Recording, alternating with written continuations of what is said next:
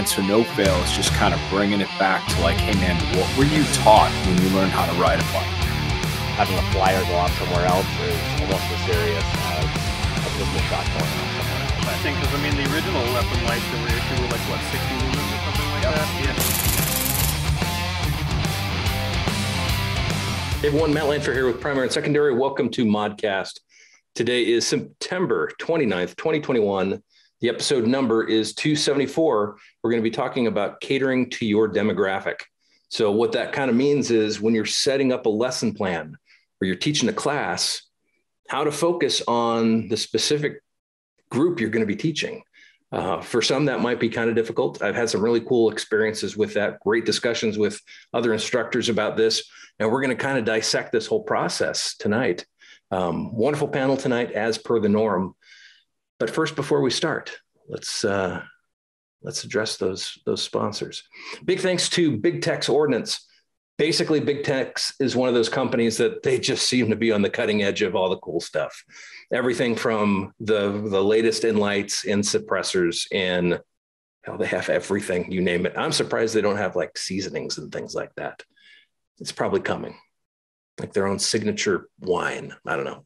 But yeah, Big Tex, great people. And they're also associated with a lot of our friends. And when I say friends, I mean like all the people that associate with primary and secondary. So that's really cool. Also, big thank you to Filster Holsters, another friend of a lot of friends. Filster is an awesome company, awesome people. Matter of fact, right now I'm wearing one of their Pro Series with a 43X. Basically, if you're looking for cutting edge designs and basically the latest and greatest in holsters, Filster's pretty much it. There are a lot of other companies that copy. Another cool thing with Filster is they get along with all the good guys. So we're talking Dark Star, we're talking Henry, we're talking all these great companies. They all kind of support each other and they work well together. And Filster is just an absolute leader when it comes to this stuff. It's they're so good. They're memed all the time because so many people just are able to trust them. I guess that's just something that people find that it's necessary to make fun of. I don't know. Also, big thank you to Primary Arms. If you are active military, a veteran, or a first responder, Primary Arms Government wants to help you get the best prices available on guns, gear, and more. With over 500 brands and 1,500 different products stocked, Primary Arms carries one of the most comprehensive selections of tactical hunting and competition products. Their military and law enforcement discount program gives an additional 10% off of many of the most sought-after brands, including Benelli, Noveski, Sons of Liberty Gunworks, and Wilcox Industries. For more information, visit Primary Arms. They also have a lot of optics, and it's been cool. They've sent me some of these optics, and as a matter of fact, I have one on, let's see here, on that guy right there, right there. And if you're just listening and you don't see what I'm doing, I'm pointing at the wall behind me that has various Primary Arms optics on them. They've been good. I haven't had any issues with them. I have had a couple issues with some battery life, and I don't know if it's the battery or if it's the optic, but they're going to be beat to hell soon, and I can't wait. That's the way you figure out if this stuff works, I guess. Also, big thank you to Staccato. So I do carry a Staccato on duty. Let's see here. There's at least one right there, and there's one right there. Again, pointing at the wall. If you're listening, you're missing out. Basically, if 2011s or 1911s might have some kind of an appeal, Staccato's a good place to go for going with a 9mm double stack 1911 style pistol, which is the modern 2011. Joe Chambers did a review of the P series, and it got some pretty good marks. Basically, it was a good value for the price. And a lot of people look at the price and go, oh, no, that's way too much. But it's a great gun. I've been a fan. It's just such a fun gun to shoot. And as I've said in the past, 2011s and 1911s were a little scary with that manual safety. But a little practice and it works out just fine. Speaking of guns, Walther Arms. So looking at the wall again, we have a couple PDPs up here. Also the Q4 steel frame, PPQ, PPS, Walther's been a great sponsor for the podcast. They wound up actually covering a lot of law enforcement slots at the training summit, which was wonderful. It was great to be able to offer these positions to law enforcement officers, but also their guns are pretty dang cool. As far as striker fired pistols are concerned, I've really found the PPQ was absolute best for you have a wonderful trigger press. The trigger is awesome. The grip texture, I liked it. The ergonomics of it, it worked well for me. It was a great shooting gun. They kind of stepped it up with the PDP and improved everything and then some. And pretty much all the PDPs, they're all optic ready. Great texture, good capacity, even better capacity because they even have 18 rounder full size guns, as I'm pointing up if you can't see. But the trigger also is outstanding. And I compared the two, PPQ and the PDP side by side. I like the PDP better. Yeah. Lastly, big thank you to the Patreon subscribers. Without your support, we wouldn't have been able to do the training summit. Training summit was awesome. We're doing it again next year. I'm also going to be giving away a lot of free spots because once I'm able to pay the bills for the event, I can open the floodgates and we can let in all these people to take advantage of this awesome opportunity. So we have the venue, we have the instructors, we have the space. Why not take advantage of it? And it's a waste if we just let spots go and just have them waste away and no one uses them. So why don't we take advantage of that? So as soon as bills are paid with this whole big training summit, as soon as I can pay all the bills with all the instructors, I start giving away all the slots, and it's awesome. And I love to be able to do that. The feedback I've gotten from people also for this opportunity has been wonderful. So I think it is time to officially start the show and maybe even add some of the panelists. And I probably need to put on my ears so I can actually hear them talk, because that's good. My background's in law enforcement, been doing the cop thing for over 20 years now. I personally started as an instructor. I want to say it was in, I think it was 2004 when I was sent to the post police officer. It was like the pistol instructor course. It was pistol and shotgun. Then I went to the long gun school, and it was really disappointing, especially looking back, knowing what I know now. If anything, it was an opportunity to check the box, but it's been a wonderful opportunity as an instructor to grow the network, to compare notes with other instructors. And of course, that's probably the wife calling me right now, as per the norm. Yep. And that's resolved by Foo Fighters. So, yeah. I've loved being an instructor. I've loved to try to help anywhere I can. It's been a wonderful journey, and it's exciting to talk to people that are excited about it, that are just getting into it. And I get questions on a regular basis. Where do I start? And I love helping people out with that question. So that's pretty much the extent of my background as far as this topic is concerned. How about you, Brian? I started in, I don't even want to say 1978 training in martial arts. So that ages the whole thing quite a bit. I was 4. Yeah. I have 5 different black belts that are teaching levels and above. I've spent my whole time as a private and sector coach. I did a brief stint in law enforcement, worked for the Fulton County Sheriff's Office in the Reserve Department. And I decided that I was much better off coaching, and that was where my passion truly lent me to. I fought professionally in most of the major systems as far as Muay Thai and submission grappling and MMA. And my wife looked at me and told me I was getting a little too old for all that stuff, and I might want to take better care of myself. Getting punched in the head was a bad idea. So I moved into something much safer like firearms instruction. Which was a good choice. It really is. But my specialty is really in in people, in coaching people. I have about 100,000 hours in the private sector of coaching people because I've worked for myself. And as everybody knows, especially Matt, when you do anything on your own, you can work at least 12 hours a day doing it. So I'm really good with the mental management side. We have an image-based decisional drill. We do the complete combatant, which I founded, and that has a broad implication for the armed citizen. Cool. And Chris. Yeah, hi, I'm Chris Cypert. I work for a company called Citizen Defense Research along with my partners, John Johnson and Melody Lauer. And I'm the junior partner of CDR. I just joined them last year. And I've been working there, teaching some classes here and there. Prior to that, I spent 20 years in the United States Army. The majority of that time I spent as a Special Forces non-commissioned officer, a Green Beret. And if for the viewers that know anything about Green Berets, we're actually primarily teachers, typically teaching our partners. And I was an Arabic speaker. So I spent, a lot of time teaching stuff in Arabic, everything from basic rifle marksmanship to heavy weapons, tactics, you name it. Then I also spent 3.5 years at our Special Warfare Center teaching advanced skills to Green Berets, Navy SEALs, Marine Raiders. And a lot of that was operational concepts and cognitive processes as much as it was technical skills. And since I've retired, I've tried to take a lot of that and translate it to the civilian populace, because citizen defense research primarily teaches citizens. And I'm a firm believer in, like, for example, John Johnson, my partner, is a great technical shooter. If somebody wanted technical shooting, like, I can teach folks, but he is a better technical shooter than I am.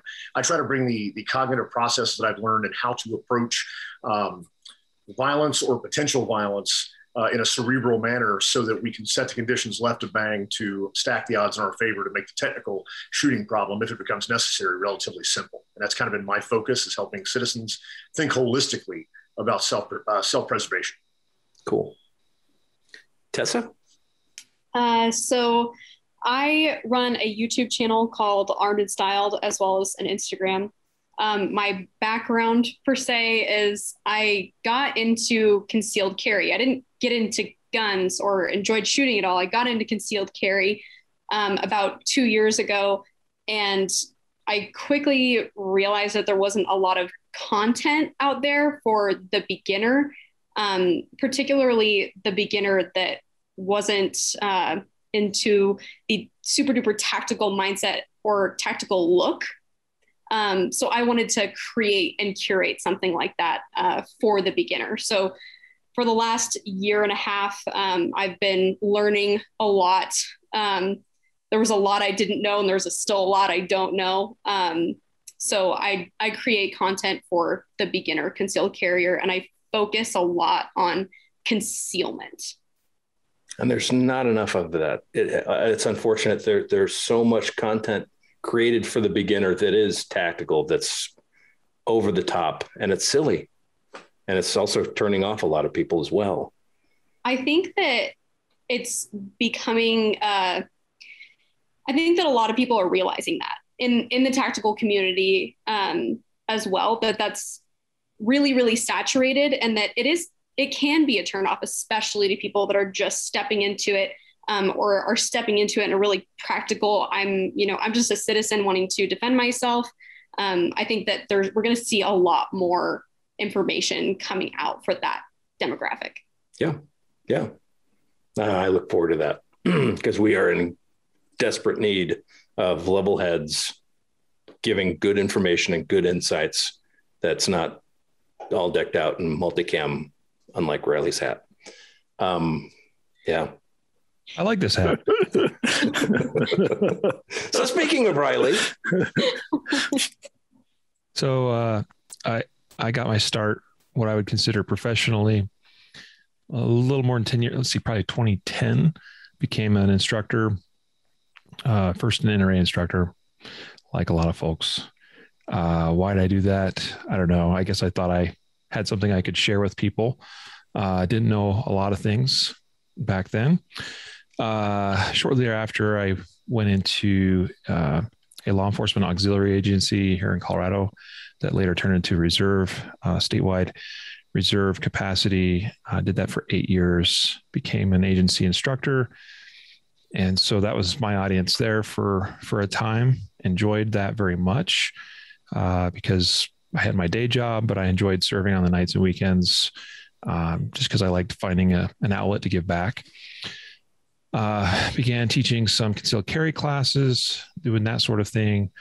That led me to an opportunity to, my current business partner is who I worked with back then as well. But we just formalized that. And now I work full-time for concealedcarry.com as a director of training, which really started as a national level network of instructors. And we still have and maintain a network of mostly concealed carry instructors nationwide. But we've, probably the biggest audience that I reach now and really my demographic now is through the Concealed Carry podcast, which we've been on air for 5.5 years. And it's kind of crazy actually to say that, but that podcast has been actually part of my own personal growth. It's forced me to analyze things at a greater level and to find better ways of communicating to our audience the best information and hopefully practices regarding the practice of concealed carry and self-defense mindset and living.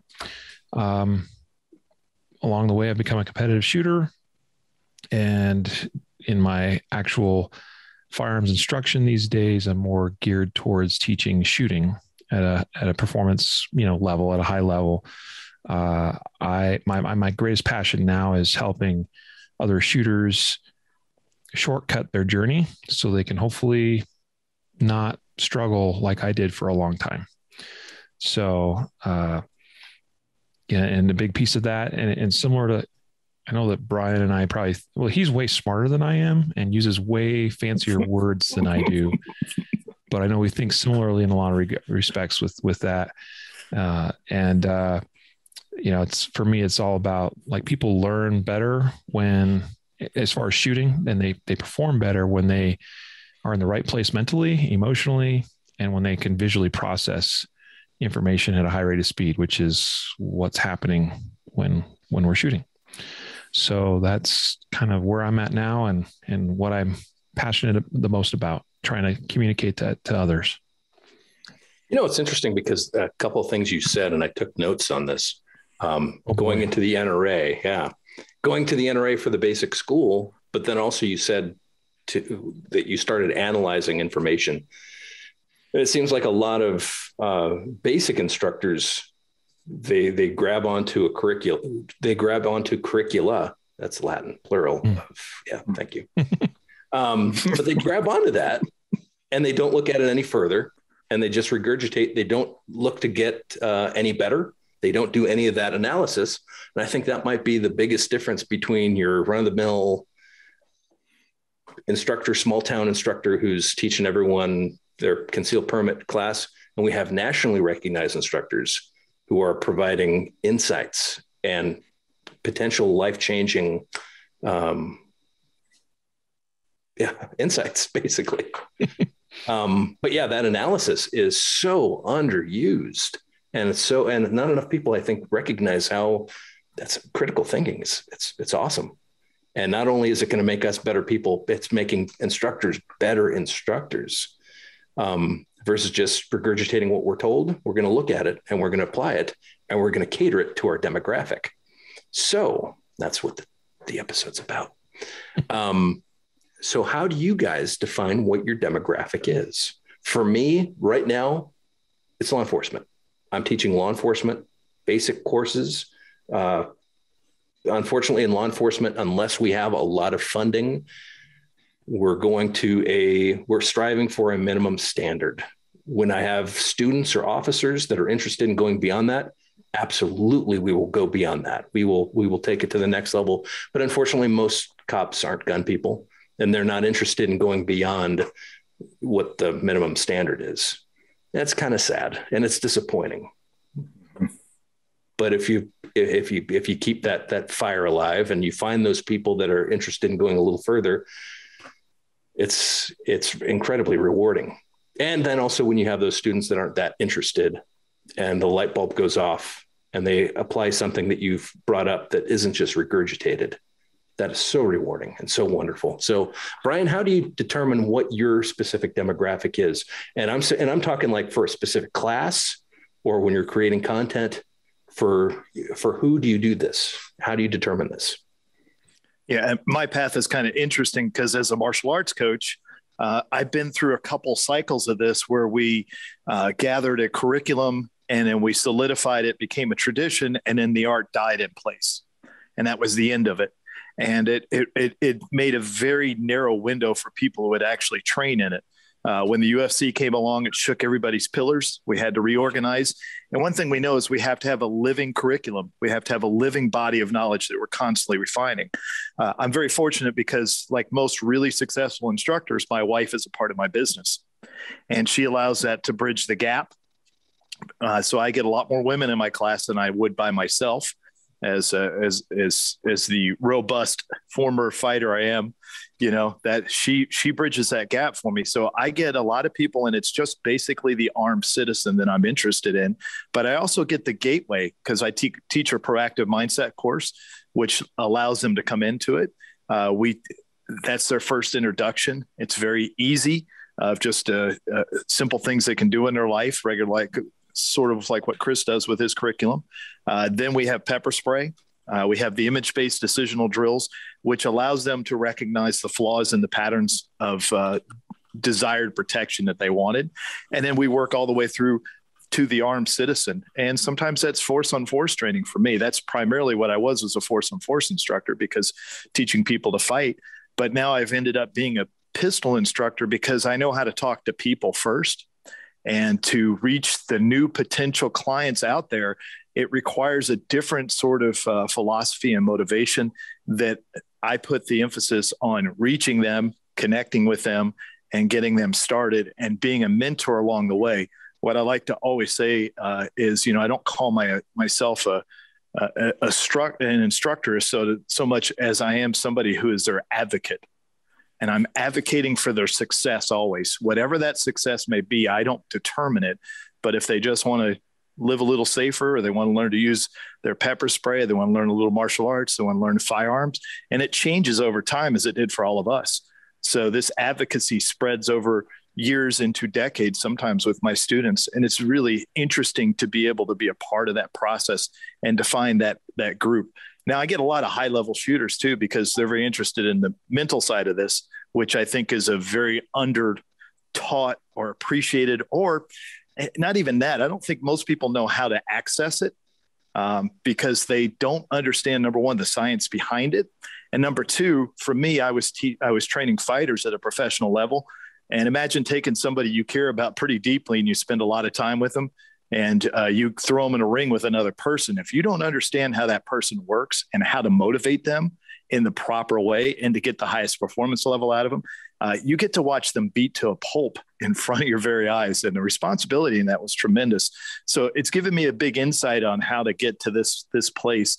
And it allows me to reach a broad range of people because, 40 years of instruction gives me a big advantage. But I think really the thing for me is the armed citizen fighting from concealment with whatever tools would create a completeness for them and let them be safe at the end of the day. That's awesome. Chris?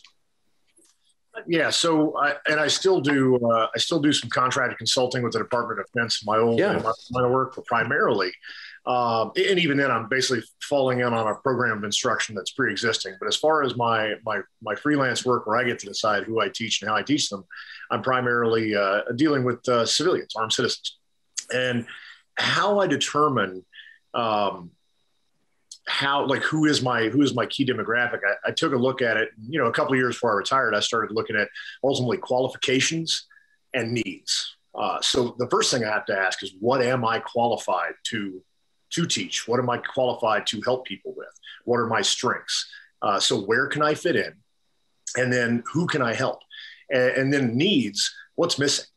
Because frankly, I think we all know you can't, after 20 years of warfare, you can't swing a dead cat without finding a soft guy that teaches a technical carbine class. And I will be debuting a technical carbine class next year, but I don't want to just do that. And so what's missing, I think, again, is if you want to learn how to shoot fast, don't suck, be precise and quick. There's a lot of great instructors out there, to include a couple other instructors on this panel. And so I've tried to emphasize the mental game specifically, that I'm qualified to teach it, taught it for a number of years, planning, mental agility, how to choose from the toolbox what tools that I'm going to have, both physical and cognitive, that I'm going to bring with me as I go about my day to day, and how to communicate that to people. And fortunately, because I was spent my career as a Green Beret teaching people in different languages, and having to be real creative and efficient in our training techniques, because my Arabic's decent, but it's not that good. And having to really wrestle with how I can communicate complex concepts in a simple and efficient way. It's helped me to, now that I get to teach in my native language, it's helped me to be efficient in my communications and help people who've probably not thought about a lot of the contextual concerns with self-preservation and communicate that to them efficiently in a short period of time. And so, yeah, ultimately for me, it comes down to what am I qualified to teach and what's needed. And so I chose to emphasize more initially out the gate cognitive tasks, because I felt that's something that we haven't done a whole lot of in the training industry, frankly, because people just want to get out on the range and you know, turn bullets into. They do. Yeah, which is fun stuff. It's a good time. I think one of the biggest problems with that, though, is it is a good time. Maybe it's too good of a time. And people are confusing that with something that could be actually ultimately beneficial. We can use that same exact ammo and apply it to something that's actually beneficial. Unfortunately, though, typically that is going to be a task that isn't going to be as fun.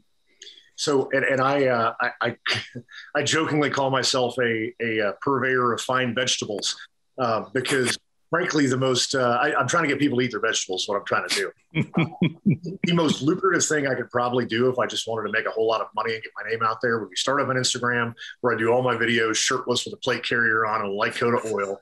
And, you know, and I basically affect this like WWE persona and run around theatrically. And I grab insurance salesmen and housewives and I put them through a shop house and I run tactical fantasy camp. Right? And that's fun. You can do that. Yeah. As long as tactical fantasy camp is safe, I don't have any problem with it. If you want to pay $1,000 or whatever to go do a shoot house for a weekend because it's just fun, awesome. However, that's just not really where my passion lies. My passion lies in actually helping people get safer. And the insurance salesman from Omaha doing multi-team, multi-room, multi-level clearances isn't super helpful. So I'm trying to convince people to kind of do the hard stuff, the nug work, thinking through and solving problems mentally. That's oftentimes not as exciting unless you're a nerd like myself. And, you know, may that hurt the bottom line? Sure. But frankly, I'm okay with it. But again, ultimately, I'm trying to get people to eat their vegetables. And that takes a great deal of communication on my part to cast that vision of why you want to show up and do this instead of going and doing the room clearing and rappelling and all that kind of stuff. Man, I identify with that entirely. The way primary and secondary has been, we've been focused on, you know what, we're going to focus on the good stuff. And we don't need the flashy, ignore the wall. We don't need all the flashy and all that kind of stuff. But it's all about the good information. And ultimately, what is going to change people's mind for the better, good experience, good instruction, good insights. I was talking to Tessah about a certain Mr. Chuck Haggard and how that dude is just awesome. And he is such a positive influence.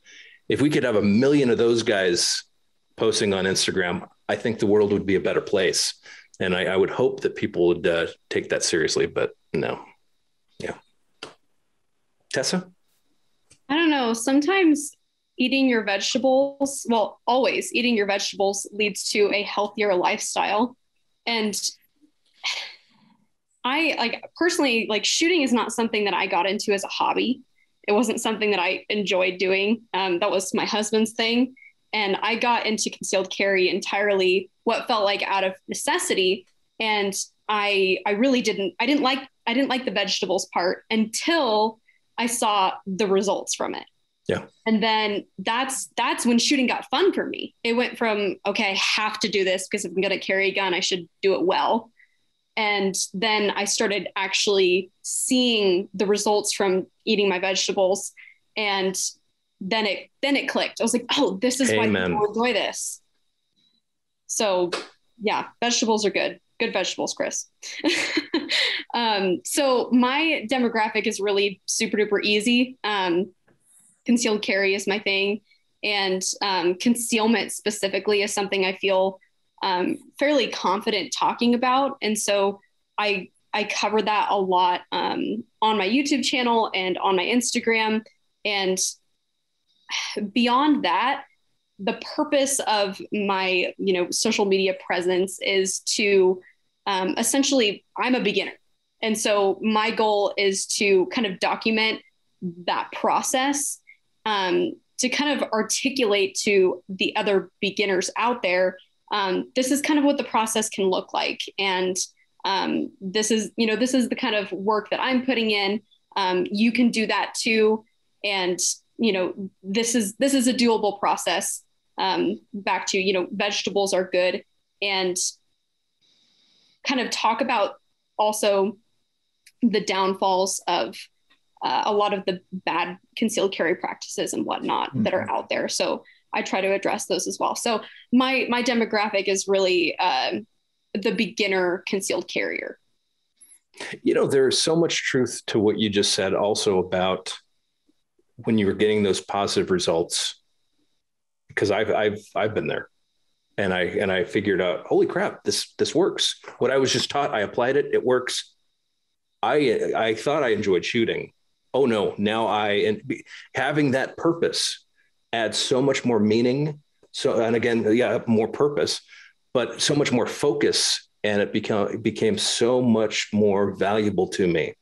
And opposite of what we were talking with Chris about, we were just turning ammo into noise. Actually having that, going to classes to learn and realizing, you know what, this is going to be so much more beneficial for me. And if I can turn around and take some of this stuff and apply it to other aspects of my life, or if I can use this and help out some buddies, man, that's a huge bonus. But yeah, to see those results is wonderful. It's life-changing. Yeah. Well, and for the beginner like myself, after going, a lot of us just came back from the ASP National Conference. And after coming back from something like that, and getting to spend time with all different instructors and hear from a bunch of different perspectives, I get to come back from a weekend like that and go to the range, and I have so much to pick and choose from to work on. I'm not going to the range aimless, which is the worst. Yes, it going is. there, not knowing what to do, especially as a beginner and by myself. Being able to go to a weekend like that and hear from different perspectives, and it's really encouraging, and if I can use the word empowering, to go to the range and have specific things that I know that I need to work on. I think the worst thing about that, or something that would be worse than a beginner going off and just turning ammo to noise, is that person that thinks they're a veteran or experienced and they're at a novice level. And this is one of those messages all of us have tried to convey. Look, go take a class. It has a great potential of changing your whole outlook of all of this stuff. And it's really cool to see the people that take that to heart. They take the class and they go, holy crap, I'm changing my direction now. I'm now focusing. I'm going to train with that Riley dude, and then shoot really, really fast and wear camo hats. Okay, Riley, I guess you can talk now. Okay. First of all, I want to say something based on something Tessah said. And you referred to yourself as a beginner, and I don't know how exactly you arrived at the conclusion that you're still just a beginner, what metric you're using or criteria you're using to make that judgment. But let's first clarify that how long you've been doing stuff is not the qualifier for whether you're a beginner or not, because we all know those dudes that have been doing stuff for 40 years, but as Matt just said, they're still a novice. You can be doing something a relatively short amount of time, but because of the dedication to this, whatever you call it, whether it's a practice or a new, job. I don't know. It's not really a job for you. I don't know. Maybe it is. I don't know. Maybe you're making tons of money off of Instagram and YouTube. I don't know. But point is that, you know, I could tell that you're someone that's working really hard at what you're doing, and you can make huge growth in advance by just applying yourself. So don't sell yourself short, but also remain humble and keep working at it, which I'm not too worried about with you. But anyway, so my audience, I'm going to approach this from the two sides that I primarily work on or work in now. With concealedcarry.com and the Concealed Carry podcast, our goal is to primarily reach people who are just getting into the pipeline with concealed carry. And that happens in a lot of different ways. You have the people that are brand spanking new, like they've never even touched a gun, and, you know, their neighbor got robbed last month, or the riots in the streets last year inspired them to go buy a gun and hopefully get some training or whatever. And so they are totally fresh. On the flip side, we also get, and this would be my goal too, is to reach those veterans or police officers that, you know, from 20, 30 years ago that maybe feel like they know a thing or two, but it's been a while. And the training they might have gotten was either not as deep as what they thought it was, or it was completely irrelevant for the modern times. So, and we see all kinds across the spectrum that come through our doors, figuratively and also somewhat literally. But that's our goal, is to try to communicate to people that are on more of the beginner side of the spectrum to help guide their journey, give them the best information we can, and help them to avoid making mistakes. Because a lot of us, if not all of us here at some point probably all of us have made mistakes at some point relative to carrying a gun or carrying concealed. So we want to try to help avoid those pitfalls. So that's my one audience on the direct instruction side of things, or as Brian likes to consistently refer to, coaching side of things, which I'm really appreciative of. I'm more geared towards reaching people that have a base of fundamental skill, although I work with shooters of all skill levels and have, but I'm more interested in reaching those that are ready to take that next step. So as long as they've got some basic fundamental level skill, like I said, then I believe I can help show them those next steps and avoid the years of pain and struggle, and plateau after plateau after plateau. And so, and ideally, I really am passionate about reaching those that are very serious about carrying a gun for personal defense, including cops. I look at one of the core concepts of my curriculum is shot calling. But to be able to shot call well, we need to get that visual processing piece of things figured out. And so that's kind of the natural progression of my curriculum, is set people through the mental, emotional, and then visual components of shooting.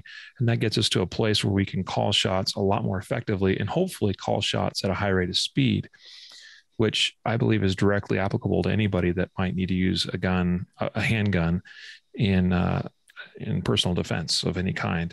And I'm super passionate about wanting to reach more police officers, because, man, they need stuff like that. Like, how much better would it be to think you're getting your hits on a target versus know you're getting your hits on your target? And so that's what I'm shooting for. So on the teaching side of things, I'm more focused on a more intermediate level, but on the day job and the day-to-day communication side of things is more the beginner level. And ultimately, a perfect world to be people come in the door at the beginner level and we help them advance, and then hopefully they're ready to take my live in-person instruction shortly down the road. You know, it's interesting what you said to Tessah about beginners and things like that. I remember a conversation with Tim Herron finding out, and this was a couple of years ago, finding out he'd only been shooting for 5 years. What? Yeah. It's amazing what a little bit of focus and dedication can do. And that guy's a awesome shooter. very, very skilled, accomplished, and has a wonderful understanding. But he didn't drink milk, at least not enough milk. So that's a short joke. Yes. So I got two topics right now. They're kind of going in opposite directions. Not sure which one, but they're both related. I remember early on as an instructor trying to eat up all the information as possible on the topics that I'd be teaching. And then I found out it would basically be information vomit, trying to distill everything out. And that didn't work out very well. I was all over the place trying to teach. How do you guys distill those messages to finer points and to focus on what is important to your classes? Riley?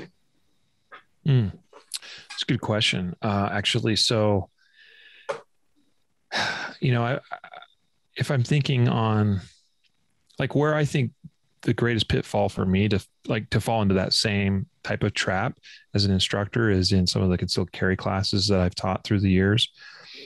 And it's, especially as you become more and more experienced yourself, there's definitely that tendency to be like, I have so much I could give you, like, here you go. But I always have to put myself back in the position of like, I'm sitting in that chair, or I'm the one that's sitting in this class. And I mean, I was there once upon a time too. So hopefully I can remember what that was like.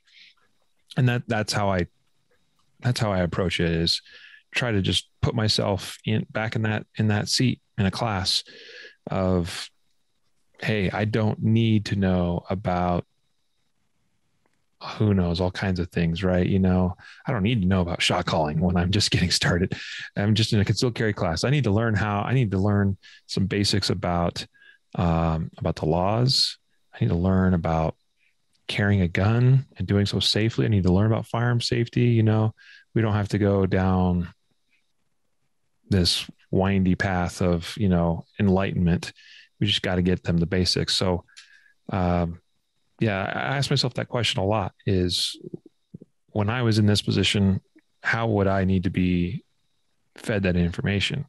And that's something I think some instructors lose sight of, is forgetting where they once were themselves. Or sometimes people honestly some people are just fortunate and maybe they shortcutted some things that maybe for other people they struggle with, and they might not have that perspective of what it was like to be on the ground floor. And so, in that case, it's good to expose yourself to more frames of reference, if you will. That's where it's helpful to go and study from other instructors and see what they're doing, and maybe ask the questions, well, why is he presenting it this way versus, this is how I would do it.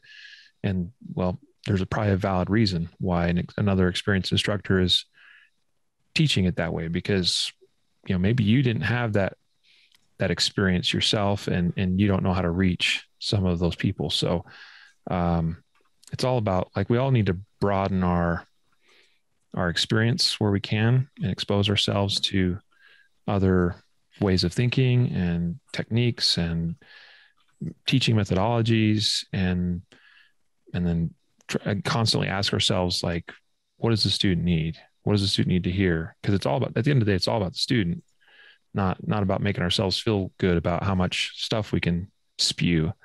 So it's all about helping them, the student. Cool.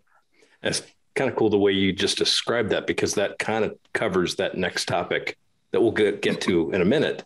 Tessah, when you're creating your content, how do you maintain that focus on a specific topic and not go off on the ballistic coefficient of whatever and ARs and residential buildings? And that's really easy. I don't know about those other things. wait, you stay in your lane? It's really easy when you don't really know what the other lanes are. No, so I don't know that this is something I do as much. At least I don't necessarily focus on that as much with Armed and Styled, but I also work for Philster. So I am their director of customer development. And I've only been working for them for a little over a month and a half, maybe 2 months now.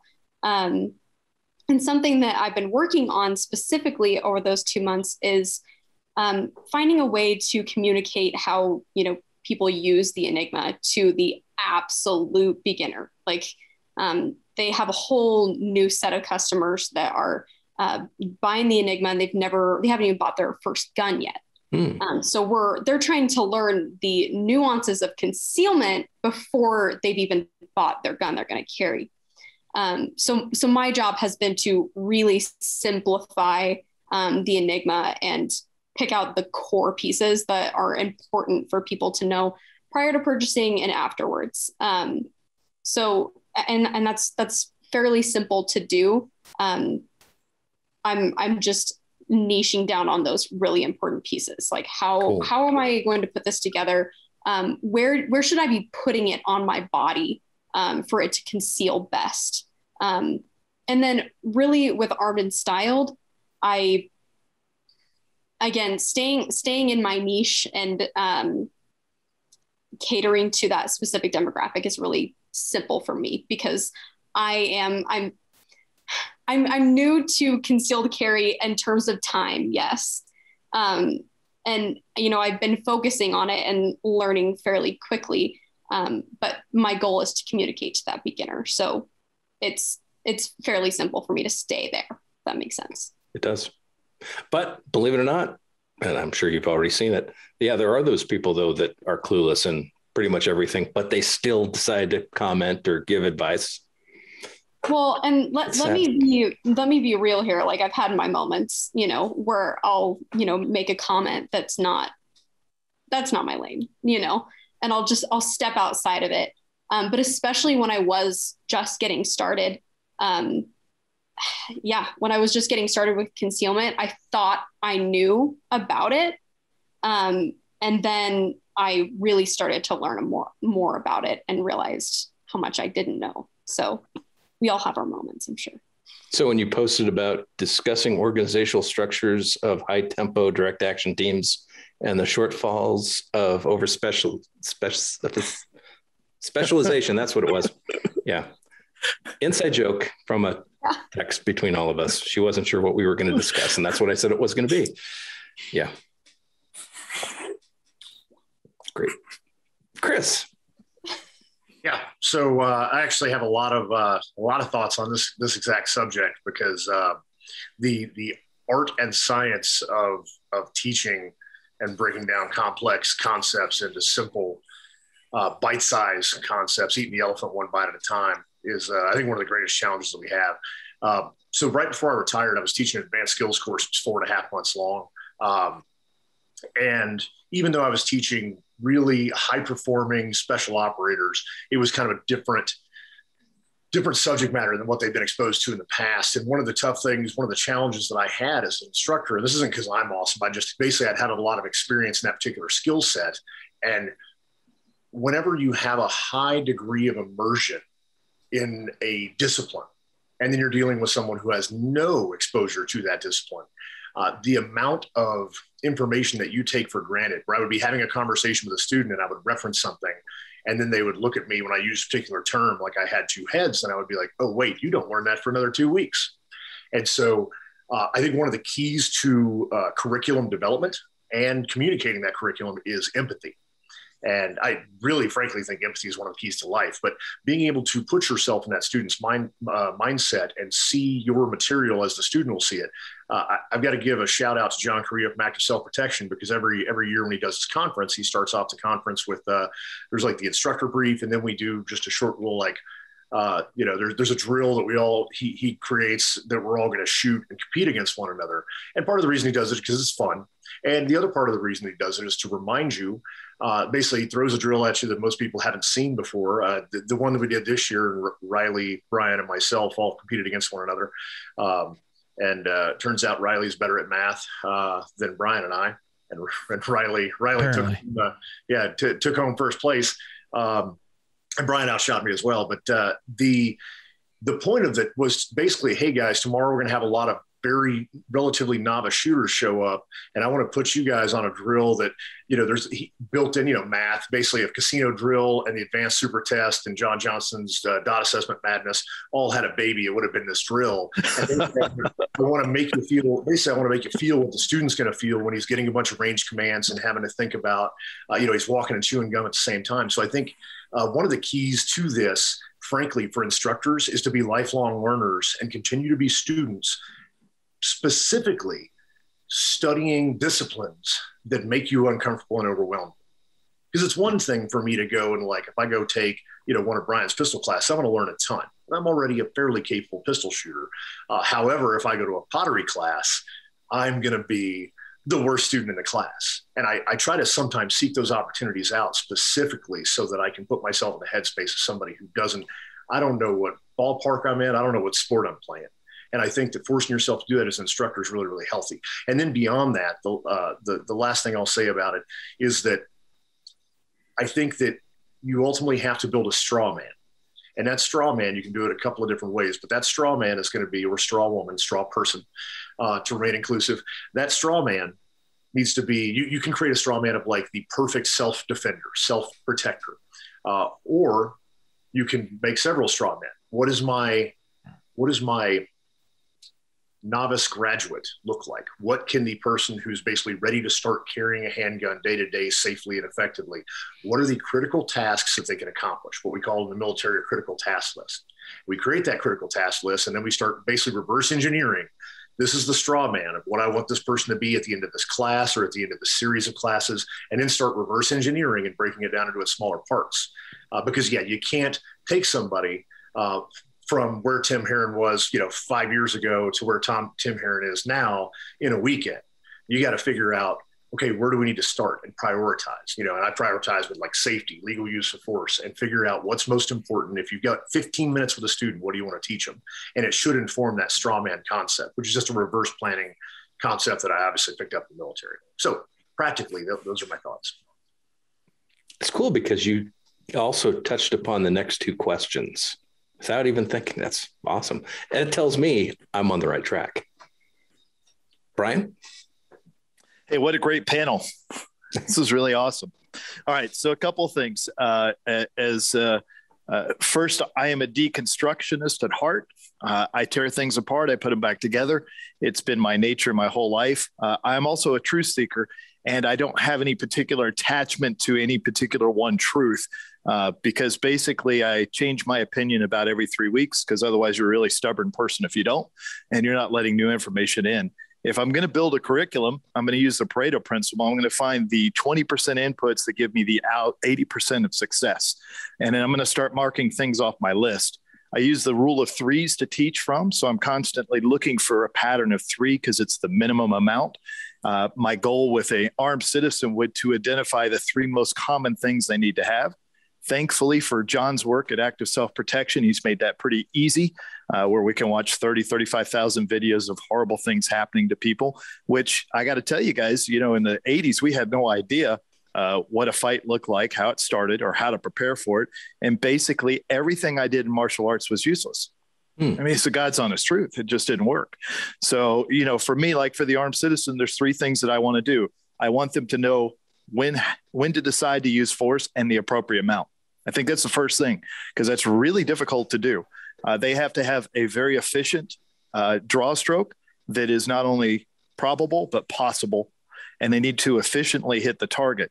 Everything else starts to fall away after that when we watch John's videos. So that gives me a real clear way to teach from it.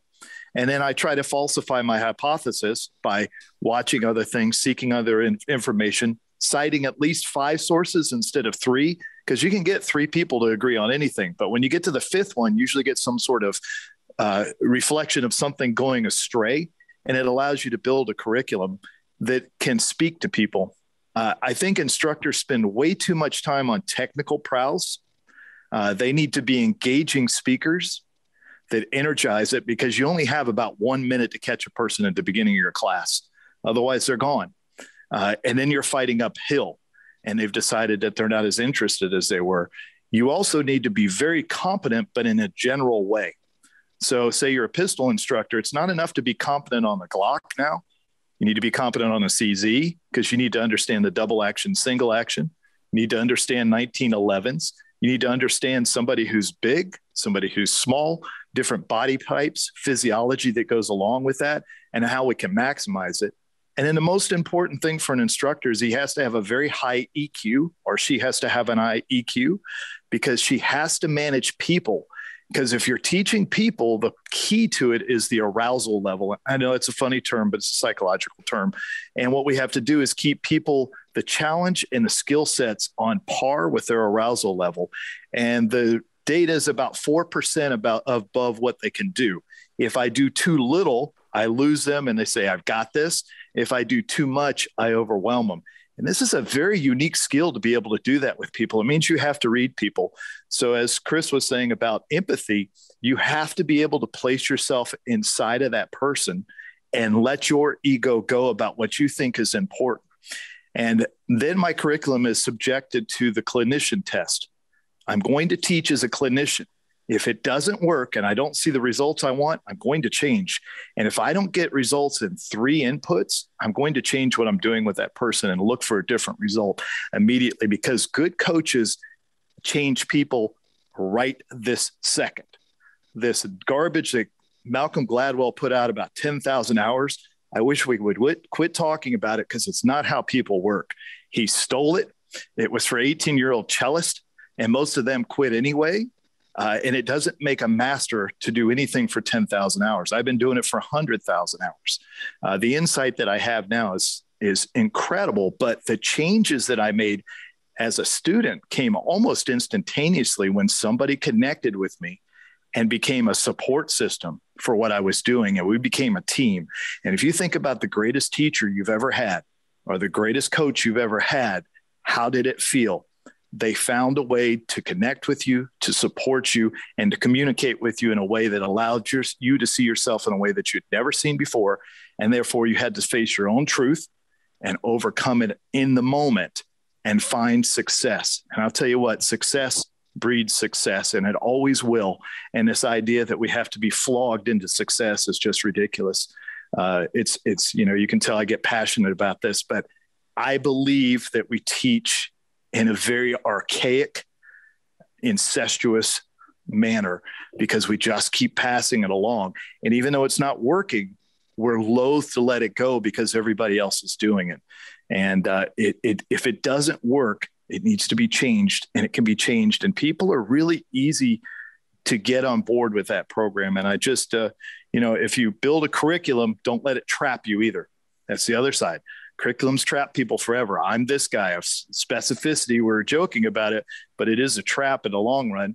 And one of the hard things for people with me is they can't ever figure out what I do. The martial arts guys think I'm shooters. The shooters think I'm a martial arts guy. The knife guys think I'm a jiu-jitsu guy, but I'm a generalist because I'll finish on this thought. I know Force Science has done a little bit with this too. There's different ways that we focus. We have an internal and external focus. We have a narrow and a broad focus. If you are a student or a competitor, your focus is internal and narrow. It's to improve yourself and nothing else. And that's why we see high-level competitors are not especially good teachers. Coaches have an external narrow focus on you. So I spend most of my time in practicing how I'm going to say something, practicing how I'm going to teach it, and writing notes constantly to refine it so that I can make it simpler for somebody each time I present it. And if you'll do that as a coach and practice it, you'll have immaculate timelines. You'll be able to fit all your material in, and you won't feel like you're over teaching to people.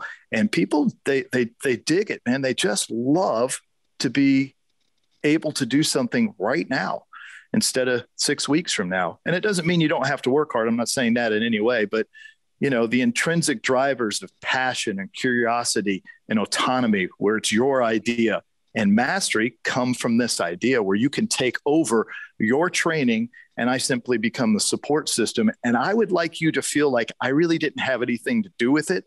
Somehow it all happened. You may remember fondly that we had a good time and everything got better, but somehow you mastered this, and it was your responsibility, your idea. It's really sad because pretty much everything you just said goes against law enforcement firearms training. That's why I get kicked out every group I'm in. It is so sad, but so many agencies are trapped, and it's incestuous, and it's sad. Yeah. That was awesome. Can I just say that listening to Brian go off on all that has got me aroused. 4%, brother. 4%. I don't think it's only 4%. But dude, I was loving everything that you said. Yeah, thank you. So we all worked together this weekend, right? Yes, you guys did. Yeah. And we, man, I loved AIing for you, and I loved taking Chris's class last year. And this is the first time where I see some real harmony among curriculums where people are starting to teach the things that are essential. I think it's really cool. So I've used this example multiple times. I recently had it in a phone conversation. Basically, it's the idea of how to stay grounded.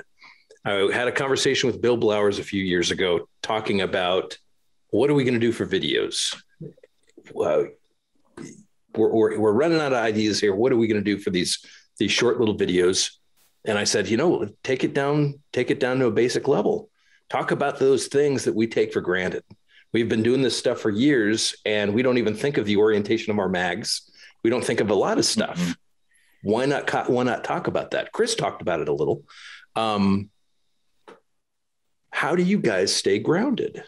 Because we can attempt to empathize, but is there anything beyond that you can do to stay in touch and to focus on what the more novice people are thinking?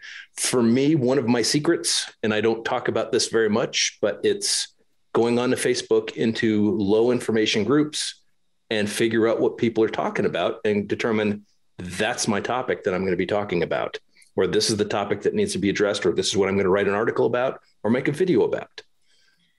That's my way to tap in on what a lot of basic end users are worried about or in the dark about. Chris? Yeah, well, I already touched on it a little bit as far as I try to go out and learn things that I'm absolutely terrible at. And, for example, I'm a big heavy guy.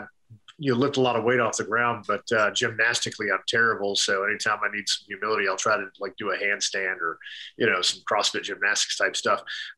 It's interesting you bring up the internets and going into low information Facebook groups, of which there is no shortage. But I find myself, and likewise, I try to go out and engage with people out and, gin pop, we call it.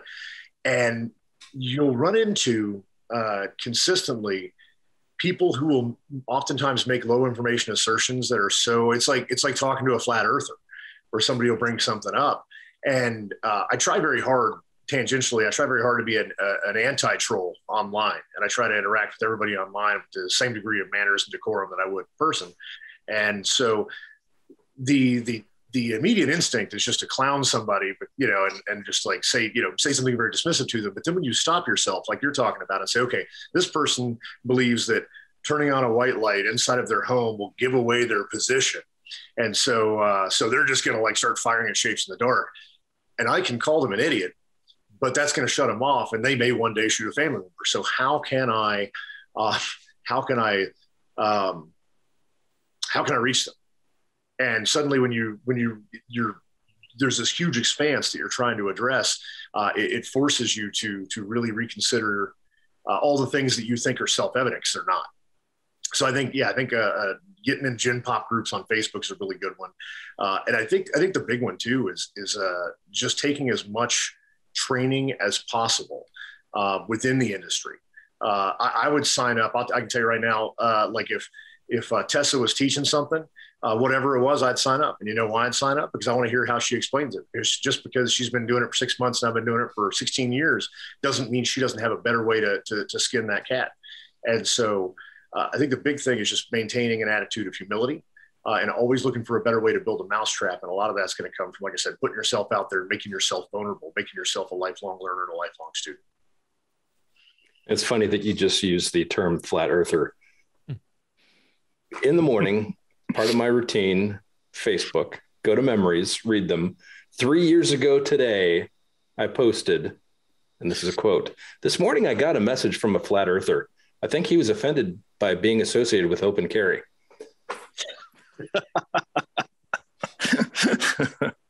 Yeah. Tessah. Facebook groups are another one for me too. And actually, Sarah Houtman turned me on to that idea. I avoided those groups because they really frustrate me. Like yep. they push my buttons. And Chris, you do a great job online of not letting those buttons be pressed. And people like you and Sarah does an amazing job at that. And it's encouraging for me, and it helps me to stay in that way. But yeah, being in those Facebook groups is really helpful. It's something I've made an effort to do more of. And through that I made notes to myself, so I didn't do what I'm doing right now. Yeah. So outside of just those Facebook groups, which I think is a great resource for really anyone looking to teach on anything, like I'm in a jujitsu group as well. And, a black belt could be in there and he could be learning about the way that the one stripe white belt heard what their black belt was teaching them. And he could think, okay, I'm going to explain that differently because they didn't receive that instruction the way that it was intended to be received. And then, sorry, checking my notes again. Knew it, this guy's. So I still do consider myself a beginner, and I'm still learning things all of the time, as everyone is. But whenever I learn something new, I do present that to my audience if it's something that I know is true. So, for example, a couple of months ago, Amy Langdon asked, what is this blue stuff around the primer on this defensive ammunition? And I had just had that conversation with my husband a couple of weeks ago, and I was like, oh, that's a sealant. I knew the answer to that, but I would never think to post that on my Instagram. Like, hey guys, this blue stuff, that's a sealant. So when I learn even basic stuff like that, I share that on the internet, and it often is met with, I had no idea. I had no idea that was a thing.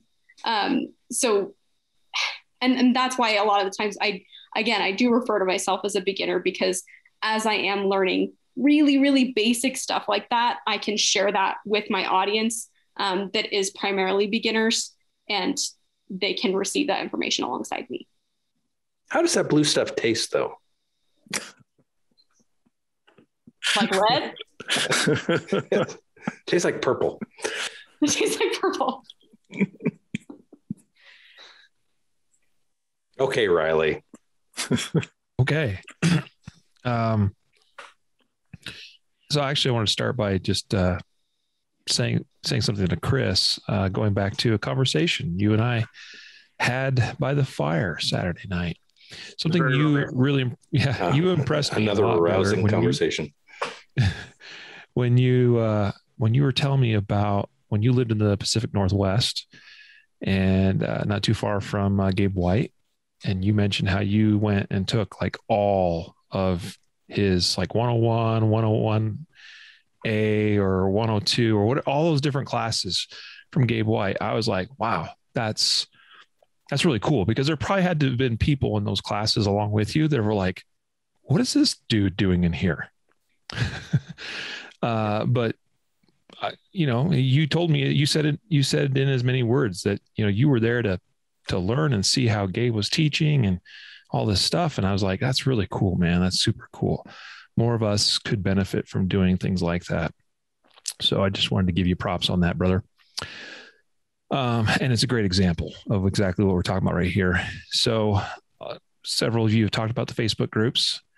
I have known several of you from the Facebook groups and got acquainted with you oftentimes before I knew you in real life because of Facebook groups.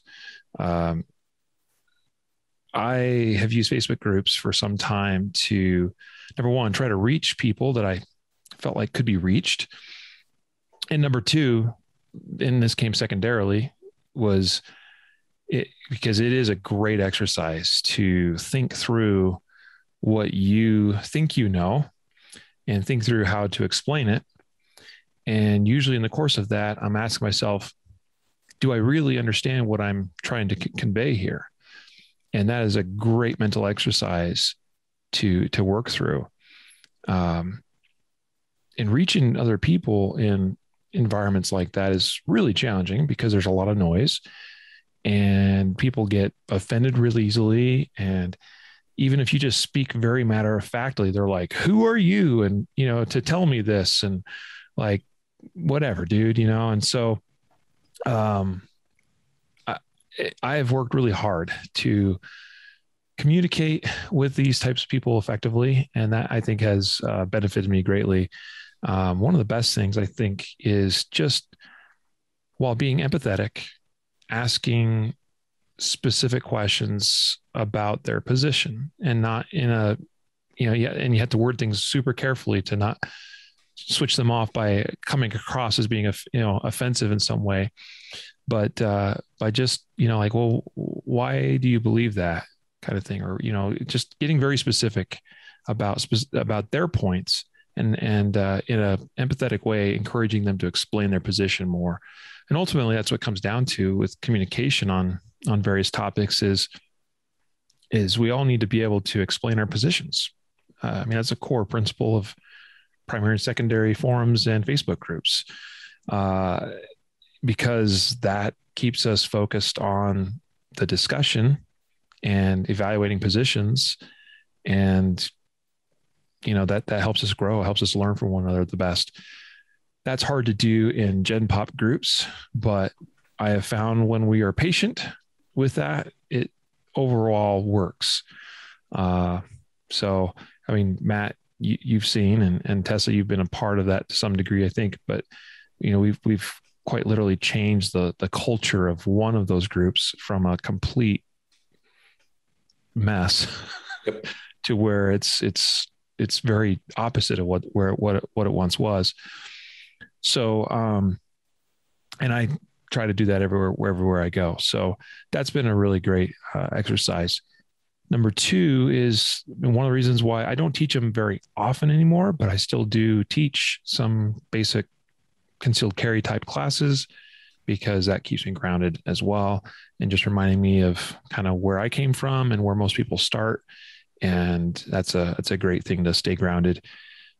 And the third thing is just finding opportunities to be humbled yourself. So as others have mentioned, learning new skills, taking classes and disciplines you're unfamiliar with, or sometimes going to, like I'm going to do in a couple of weeks, like national championships where I'm going to get trounced upon by world champion shooters. And I'm going to go, okay, people say nice things to me and how awesome I am at shooting, but I'm going to go find out that I am still pretty far down the list in terms of the rest of the world. So, and that's a good thing to experience every once in a while. So if I could piggyback on top of that real quick, because you just hit on something that is really, in terms of human performance, and I think this crosses boundaries of applied violence and anything else. So I think one of the keys to lifelong performance is that we all, one, we have to be honest with ourselves, but two, we have to be able to metaphorically pat ourselves on the back or slap ourselves in the face in equal measure and at the appropriate times.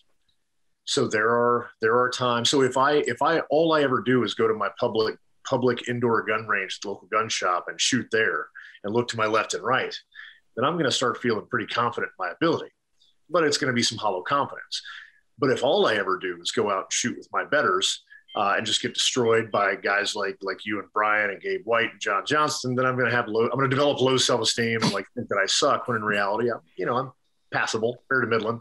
So you've got to be able to push yourself and go out and seek out opportunities to train with people who are going to humble you. But then before you get too low, go out and shoot at a public gun range, say, yeah, I'm pretty good. So being able to pat yourself on the back and slap yourself in the face in appropriate measures to keep yourself even, never too high, never too low. I think over the course of a lifetime of improvement in any given skill is really kind of the key there. And I really like the way that you put it as far as, seeking out humility, but don't seek out too much, and don't seek out too much confidence either. Cool. Yeah. Brian? I'll try not to pontificate too much this time. Are you sure? Bring it. Well, yeah, I suffer from kleptomnesia, which means I remember other people's ideas as my own. So if I don't attribute this appropriately, please. And that's that's my next question. Is it? Yeah, it really is. Well, when I keep myself, at my age, the problem is ossification and calcification. It's very easy to get good enough and to just rest on your previous accomplishments, on your laurels, and then tell everybody that's just the way it is. And as you age, it gets harder and harder to push yourself, physically.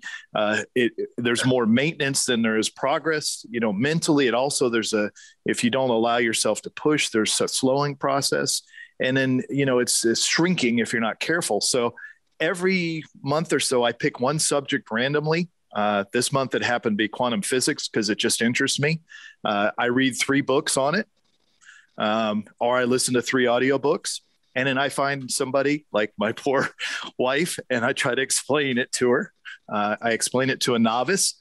And then I find somebody who has some real skill in it, and I have a real conversation with them about quantum physics or whatever I'm interested in. Because if I can explain it to a novice and an expert, it teaches me how to continually learn something new.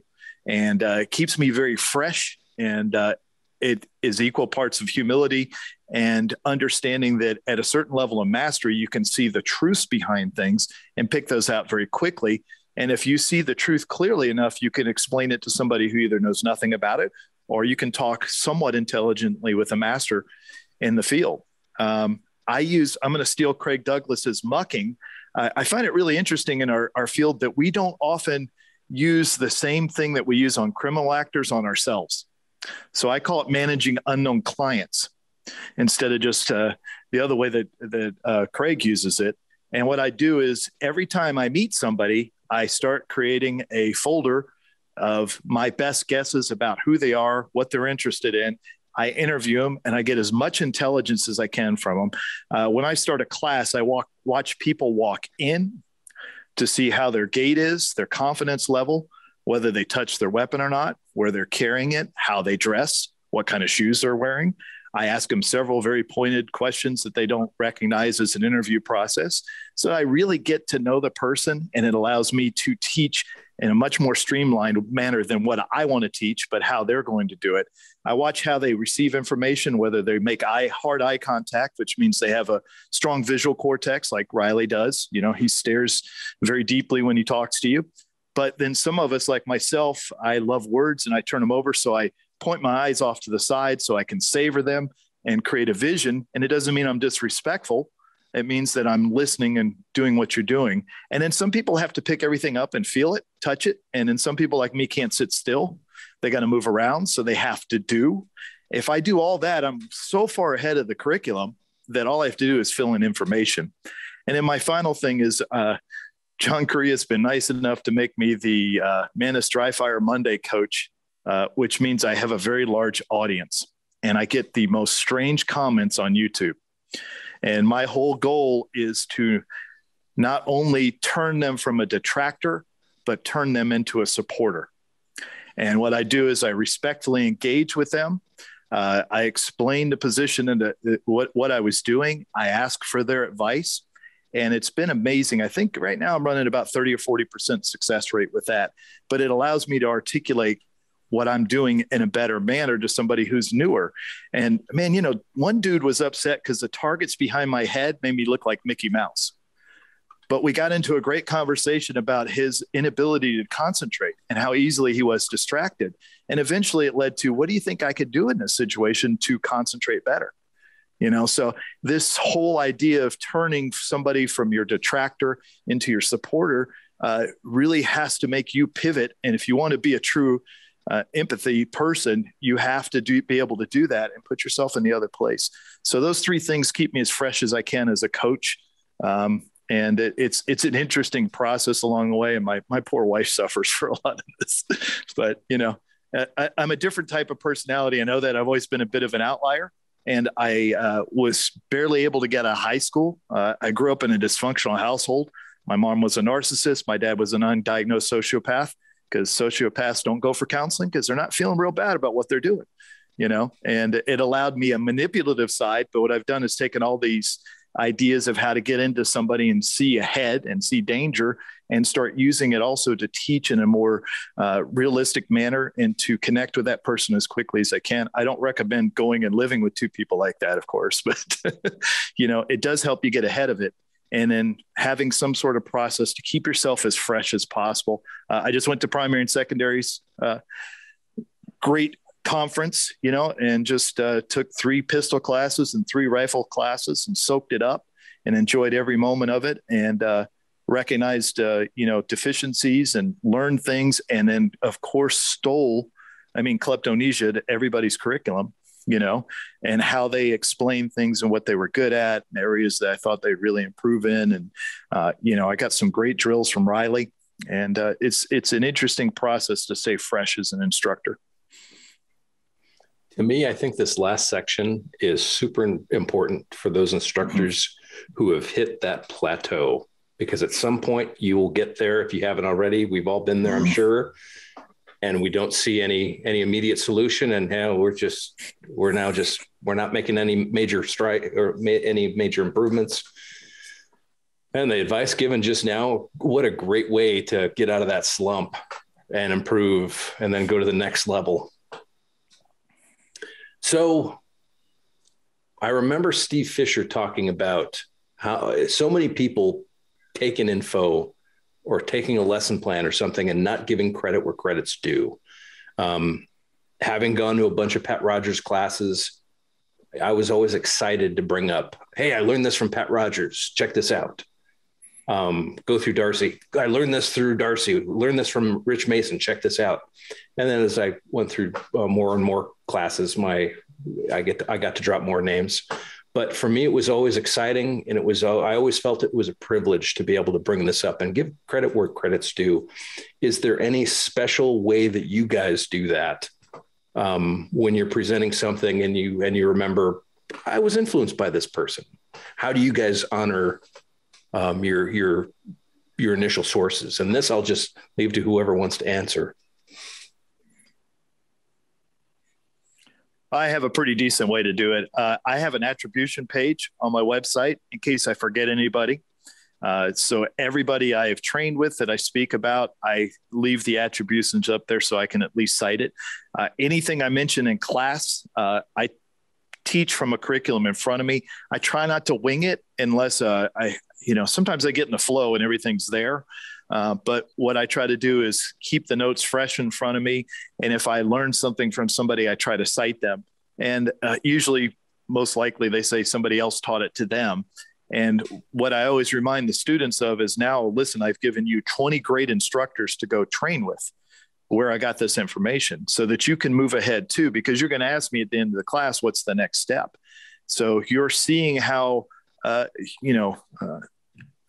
high level teacher cites sources, attributes people, and learns from other. And then I don't have to be responsible for every bit of knowledge in the universe, because I can't be, and I don't have to be the sole source for that. And if I forget anything, it's sitting on my website and I can say, I did that. And the funny thing is, I've had a lot of instructors come to my class and go, hey, listen, I really learned this from so-and-so. So they're doing the same thing with me. And then we see the legacy. We see where we came from, because none of this just jumped out of the air. A lot of the technical things I'm talking about, if we look at Japanese samurai philosophy, it exists inside of that, just has different names. Warriors have been doing warrior things for a long time, and and teachers have been teaching for a long time. And I'm a big fan of the Stoics. I quote them constantly, and I don't think any of them are going to be upset because I didn't cite them, but that's how long knowledge lives. And we're the protectors of knowledge, and we're also the educator of the next generation. And we owe it to them to be the role models of what a good instructor and teacher looks like so that they will do the same thing in the future. Awesome. Anyone else? Yeah, I think, so I more or less have the exact same philosophy on it as Brian. And frankly, I think that within the well-respected trainers in the training industry, for lack of a better term to put on it, I think what you're gonna find is that's basically kind of the standard, right? Is that if there are some concepts that are universally accepted, and like we don't even really know where they started, but generally speaking, if I'm quoting Dr. William April, the late great Dr. William April, I'm absolutely in the middle of my class, like in my PowerPoint presentation, I'm going to have his name up there next to that bullet point, and I'm going to actually pause my class for a second and say, after you leave here, you need to Google Dr. William April Memorial Tribute page and go watch everything on it. And so, yeah, generally speaking, I think that's kind of the standard, is making sure we give credit where credit's due, and not the least of which, because, for example, I teach a class called MAPS is the acronym, Mental Agility, Planning, and Preparation Skills, and it's literally an 8-hour classroom seminar that just covers kind of the cognitive processes. We deep dive into recognition, prime decision making, the OODA cycle, all kinds of stuff that I believe help people become more mentally agile. But we touch on like the principles behind muck, for example. And I'm like, hey, by the way, go train with, Craig Douglas and Chuck Haggard and those guys. And then I'll touch on this specific thing. And so somebody can't learn in my 8-hour class everything they need to know. But what I can do is highlight where they might be deficient, and then guide them to where they can go off and train with this guy who teaches a 3 or 4 day class on just that one thing, or just something that interests them. And so you're like Brian alluded to, you're providing a roadmap to frankly take our students, because I take the long-term, the long-term training health, for lack of a better term, for my students very seriously. And if I find out that one of my students like takes a couple of classes from me, and then like I find out they're in a class with Brian, and they're in a class with Riley, and they're following Tessah on Instagram and YouTube, that makes me happy, right? And so if I can point them in the direction of good influences. At the end of the day, if somebody's in med school and they're up all night studying, they're not up all night shooting heroin, right? So I'd rather them be out there learning from good instructors than falling into the numerous traps that are out there among the masses. So I don't have a lot to add here at all, other than from the student's perspective.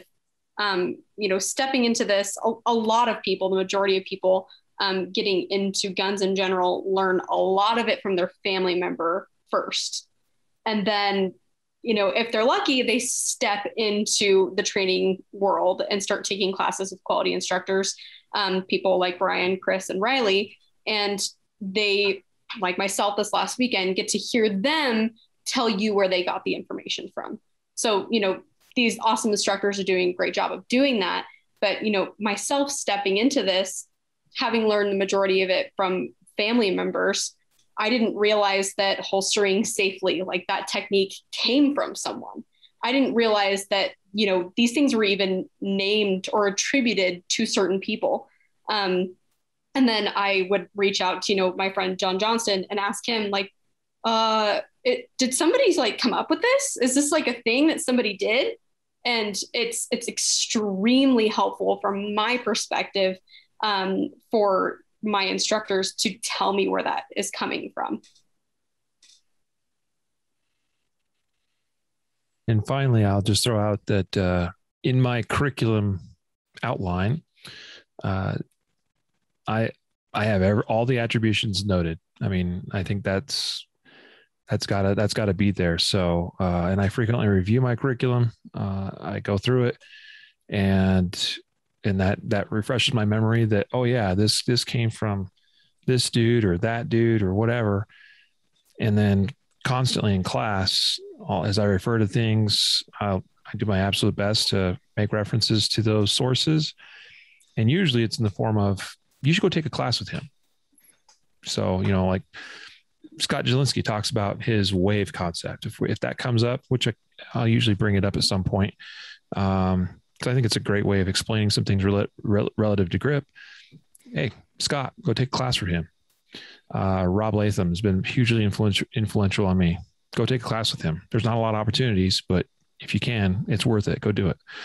Mike Seeklander, Brian Enos always comes up in my class, and he doesn't teach, but it's, hey, go read his book, because that's where a lot of this for me started. When I finally started understanding things in a little bit better way, when it comes to shooting. So I owe all those guys a lot. Matt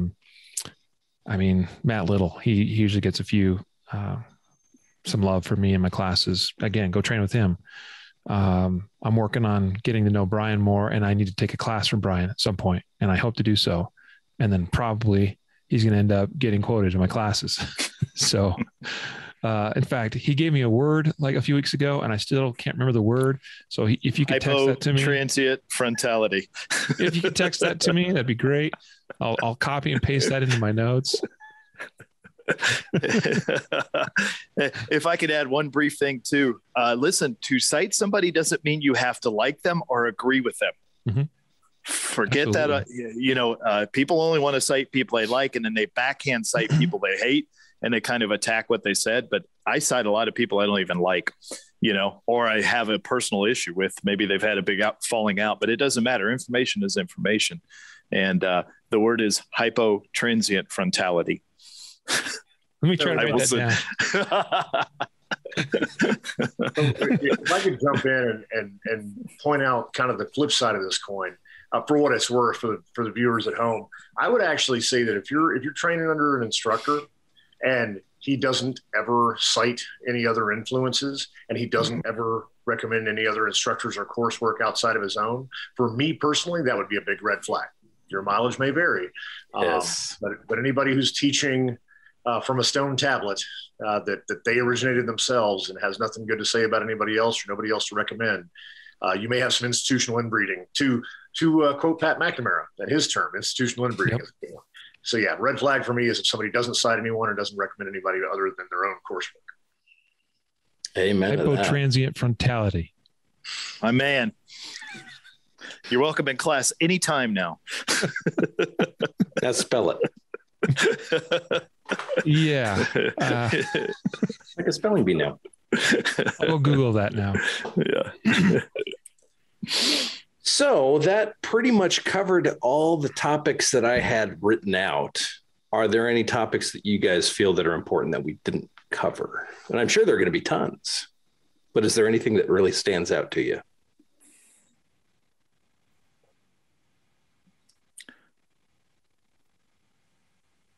So I've got a question that I'd be interested to hear y'all's thoughts on.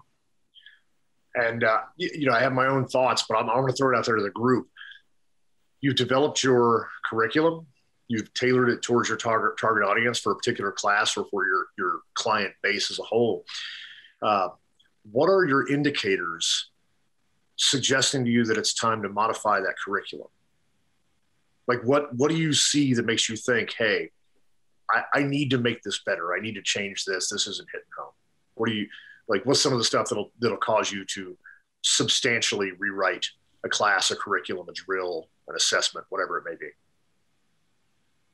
For me, when I have to start teaching the curriculum and it doesn't improve the student, I get trapped sometimes. And I made a testing procedure that has trapped me immensely right now on the road. And I'm ready to do away with it because it has trapped me in teaching that part of the curriculum, even though maybe the student base doesn't need it anymore. So I'm not getting the results that I wanted from it. And now I'm teaching it because the test requires it.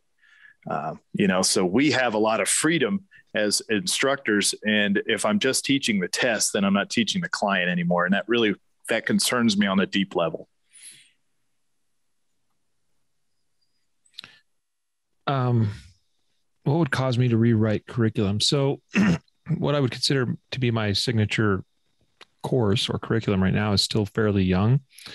So I'm in a bit of an evaluation phase. Is the more I teach it, the more I'm identifying parts of it that I'm mostly looking at efficiency for communicating the information, the knowledge that that I believe will help the student get to the end goal by the end of class in the best way possible. So I've already reworked several sections in recent history as and I suspect that'll be the case as, I've got this class coming up, my 2-day class coming up a couple of times here in the next 6 months. And it's going to get continually reworked. So I'm in the refinement phase, but continuing to train with other instructors and continuing to see how others explain concepts. That's definitely one thing. It's like, oh, wow. Like I thought I had a good way of explaining that. And then you see the way Brian Hill does it, or Chris Cypert does it. It's like, whoa, that's way better. So I'm going to steal that and I'm going to give them credit, but because it achieves the end goal of getting the student to where we need, where I'm trying to get them to in a more efficient manner, then like, yeah, I'm going to rework that part of the curriculum for sure with attribution.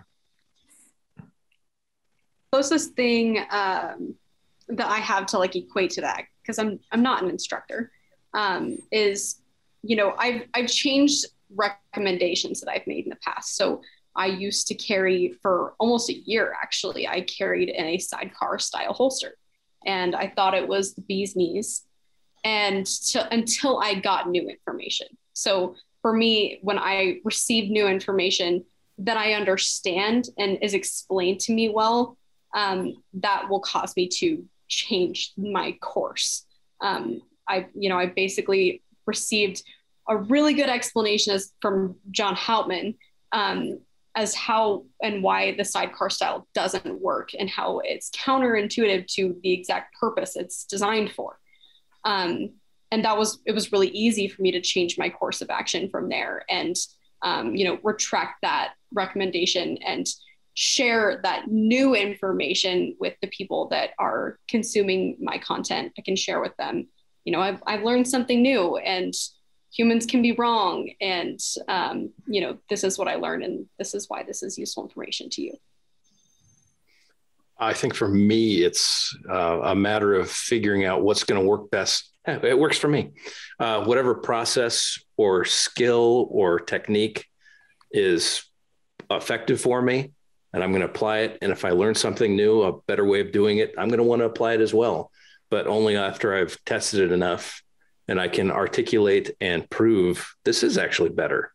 But also I keep that old method in the back of my head just in case I need to go back to it for some reason, due to the student or something like that. But I try to stay as current as possible with what modern methodology is.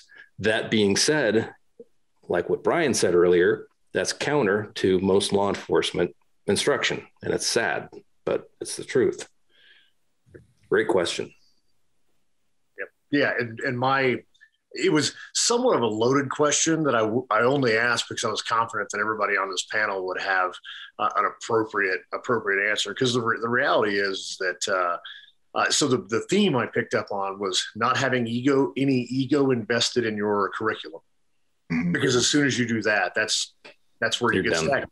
And I think we all fall victim to it to a varying or lesser degree. Every day I get on the Facebooks and I see somebody attacking something that's near and dear to me, and I'm like, well, and sometimes I am right, and sometimes it's just ego, and eventually I come around and say, okay, there's a better way.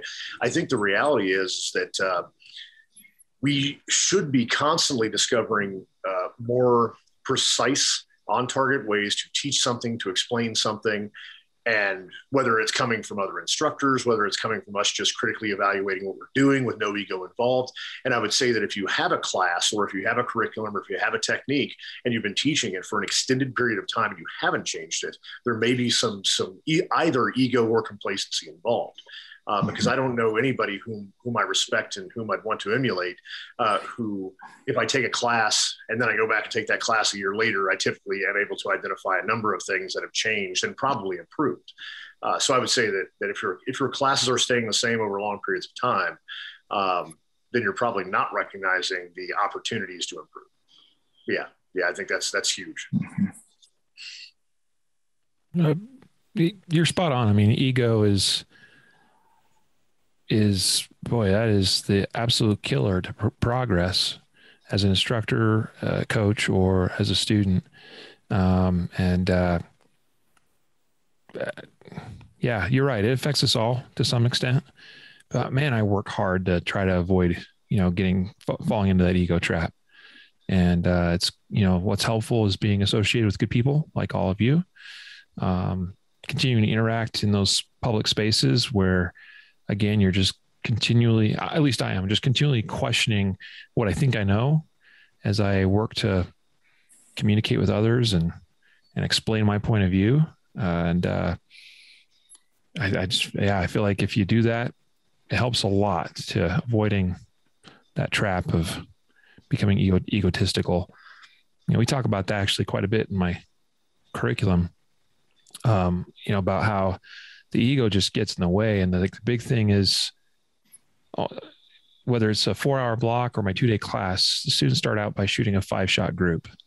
And I ask them, how'd that go? Are you happy with it? Most people are like, no. Why aren't you happy? Because I know I can do better is a common response. Yes, you can do better because you have done better. You've done better under different circumstances, when there's less stress, there was nobody watching, whatever it is. And so we all paint this picture of this is who I am. And a lot of what we tell ourselves we are is, it's maybe not a lie. It's just that we pick the best parts of ourselves to say, that's who I am. And the reality is, in real life, we don't always produce or give our best selves. And it's totally okay to be okay with that and to recognize that and be like, you know what? Yeah, I know I can shoot a better group than that. I know I can do this other thing, whatever, better than what I just did. But the reality is what you just gave me on that target this time, right here, right now, that is who you were 30 seconds ago. And you have to be okay with that. And, and just crush that ego. And not in the way that, like you were talking earlier, Chris, where we just get totally down on ourselves and get demotivated to grow, but hopefully in the right way where we go, hey, you know what, for whatever reason, and for me, it's very effective. Just ask the question, why could I not produce what I believe I'm capable of just a moment ago? What was holding me back? And identifying that, and in a very non-emotional way, find the course of correction. Nice. So last thing I'll say about this, and then I'll shut up and let somebody else have the floor. So most of you have probably heard the saying, selection is a never-ending process as it relates to like special operations units. And I like that saying. Something that, and I was on the same ODA, I was on the same team for a long time. And by the time I actually finally got drug kicking and screaming to go be an instructor, it was after the fact I was able to recognize that it was probably a good time to go, because being in the same environment for a long time, it bred a little bit of complacency. However, the concept of selection is an never-ending process. The way I like to think about it is I have to wake up every day and prove that I still belong on this team. What I did yesterday and for the 6 previous years that I was on this team no longer matter. Today, I have to prove it anew. And I think that attitude as an instructor is something that the longer you do it, and frankly, the better you get at it, the easier it's going to be to, as Brian alluded to, like some instructors just rest on their laurels and like, oh, well, I'm so-and-so. Now, fortunately, I've got the benefit of in the civilian industry, commercial, open enrollment, whatever industry, I'm nobody. I've been around for a year. If you told somebody you learned something from Chris Cypert, they'd say, who? But I've got to wake up tomorrow and prove that I'm worth the money the client's paying me to make them better. If I made somebody better yesterday, that doesn't matter. I got to make somebody better tomorrow. And I think that attitude, waking up and proving yourself all over again today, is really key to that mindset. If I can add briefly to that, there's 4 things internally as instructors we should be doing. We should have complete concentration in the present moment as we're teaching, because that is why we're there. We're not criticizing, we're observing, which is like shot calling, which is like critiquing yourself. It's so important. One thing that shooting lacks is immediate feedback, unless you call your shots. That's why Riley is zeroing in on that, to make a pun in there. But it is important because it gives you the only immediate feedback that you can have as you teach. And the same thing for us. I use the term clinician, which means there's only one set of doctors that gets better after medical school, and it's surgeons, because people die in front of them. And that makes immediate feedback, and that changes the way you think about it. So if you're fully present and you watch somebody fail in front of you, it allows you to get better at it. If we don't have clear goals about what we're teaching, and I think for instructors, we constantly have to do that, because it's so easy to gather so many things we want to do, but what are we clearly here to do and teach? That allows us to be present and to have immediate feedback with it. And then we have to manage the challenge of skills and ratio and how much arousal we're getting from our clients. We have those 4 internal things in our teaching. You'll find that you're incredibly present, that you have a flow state as you teach. I often joke in my class that my clients are my drug dealers, because they give me this 5 chemicals that are self-replicating behaviors for me to make me a better instructor. And if you guys get to the point where you can kind of put those things in, I want to congratulate Philster on doing something really unique, where they realized the holster was the gateway to better instruction. None of us saw that. John and Sarah are brilliant. What a brilliant moment that was, where they realized that the holster was the doorway to getting them to train better.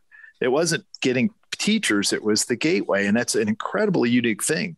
You know, John said one word to me about the Enigma, which I carry now. He said, it's a prosthetic, it's not a holster, which I thought was a great way to describe it. And it made it something relative, but that was immediate feedback. And if we do these 4 things, I think as instructors, you simply step out of it because you're the observer, not the criticizer. You're living in the present. You're getting that feedback from your clients, and it's a self-replicating and a behavior that makes you better in the long run. Good stuff. Well, I think it might be time. Way past Brian's bedtime. It is. Look at that. Yeah. It's midnight. Yeah. It's very midnight. So with that in mind, let's get some final thoughts, some plugs, all that good stuff. Starting with Brian before he turns into a pumpkin. I feel old jokes in that. First thing is, what a great time this is, though, to spend time with you guys and to talk and to share our knowledge and share our craft.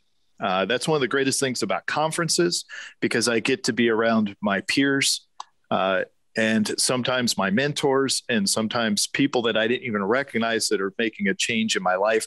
I get to share information. I get to have discussions, and there's seeds of future things coming out of this constantly. John implanted an idea in my mind to teach a new class, which I'm working on very difficult. It is difficult because it's something entirely new, but this time we spend together is just fantastic. And it's been a great thing. I think I've seen Riley on the road quite a bit and Chris quite a bit this year on the road, because we've been on the conference circuit. So what a great chance to spend time with you guys and to be a part of this. I'm honored. I learned a lot tonight. I took a lot of notes, and I may fire back some questions to you guys, but you're helping me develop as an instructor. And I just really enjoy that we're at a point in the world where people in different time zones can sit together and share this, and everybody who watches it will get something also. And we're creating a big jump in our craft, which happened in martial arts. When UFC came along, we all realized we're full of it. Most of us did. We had to change everything. But what really changed fighting was YouTube, because it used to take a year to figure out a new technique, because you'd have to be at the Worlds to see it, or the fight to see it. And then you try to, reverse engineer it. But now I can instantly go on YouTube, and if I can filter through who's got it and who doesn't, and as I get better at it, I know I can get information immediately. I can see somebody else do it, and then I can hear somebody explain it in several different ways, and we can improve at a rate that hasn't been seen. Of course, there's a lot of danger in that. There's a lot of danger in that. I know that too, but there's a lot of danger in everything. And that's what makes life worth living, is risk and reward and trying to get better at it. So I just want to thank each of you for spending time and doing this, Matt, for putting this together. I know it was like chasing cats for a while with all of us on our schedules. It was, but, yeah. But I enjoyed it. And it was just, I'm really grateful to be here. So thank you. Oh, thanks for being here. Now, Where can people find you though? So it's really easy because my wife is the indispensable organizational wizard. I gave her that title. It's completely made up, and it goes back to my deep love of fantasy novels, obviously. So we have a website, which is thecompletecombatant.com. You'll find all our stuff there. We're on Instagram. We're on Twitter. We do it all. We do YouTube. You can find me on Instagram as the Chief Chaos Controller, which is a title Julie Golub gave me, which I relish greatly because that's basically in the nature of what I do. And the schedule is there. If you'd like to host me, I have a pretty low minimum. The host train's free. I'd love to come out and train with you guys and work with you guys. And my whole goal in life, I have one massively transformative goal, is I think there's a shortcut to teaching.